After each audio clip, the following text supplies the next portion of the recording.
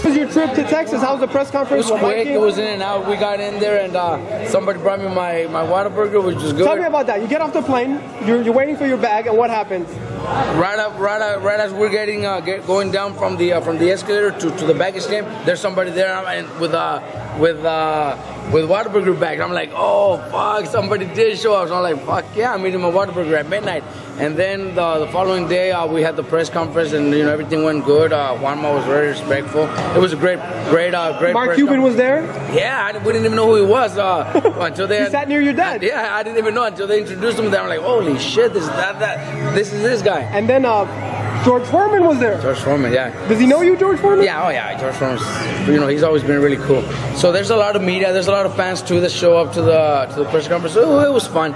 And then from there we were on our way to the airport again. So we had to make a quick stop to Whataburger again. And Christina got hers? Yeah, we were on the same flight. So she drove with us to the airport, and that was the first time for her.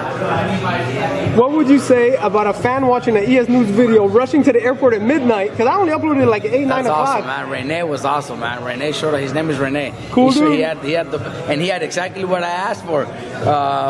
Whataburger with cheese, bacon and cheese, no pickles, no mustard, and no tomatoes. How about sandwiches for your dad and Mikey? He had those too.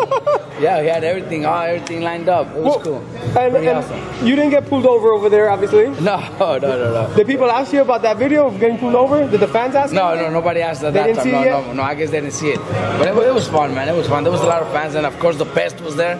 The Pest showed up. I saw him. So. Yeah, he loves it. He's cool. So what do you think now about Juanma Mikey? The fight's official? Oh, it's awesome. The fight's official.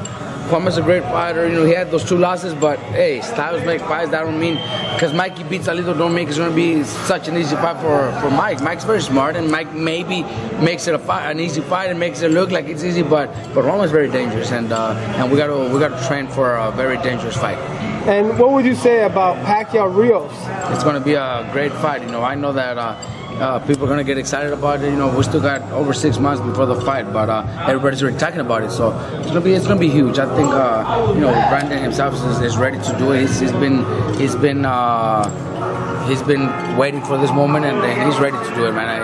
He's going to go out there and do everything possible to pull it off, and I know we can. Brandon's style is perfect, especially now that Pacquiao got knocked out so bad. Who knows how Pacquiao's going to come back, So it's a very dangerous fight for Pacquiao too. Not easy for us either, but that's what we're going to train like never before. The reporters, what's the most common question you got in Texas? Were they asking about Mikey? Were they asking about Brandon? There it was about Mikey, mostly Mikey, but there was also those that asked Brandon. But it was with Brandon, it was just quick because it was all Mikey, Mikey and Salido. So there was a few that asked, but we just made it quick. It was just what a good trip, 1-day trip. Yeah, it was 1-day trip, and it was awesome. Any message to your fans, Robert, if they're watching? Yeah, just hopefully they keep supporting our team and show up in Dallas, because I think they're gonna have a good turnout, because Texas is very, very good for following boxing. So hopefully the people show up. It's gonna be a great fight, great card, great undercard. So hopefully we see a lot of people there that day of the fight. There you have it, Robert Garcia right here. This is Jimmy Oxnard for EsNews.com and Mike back reporting.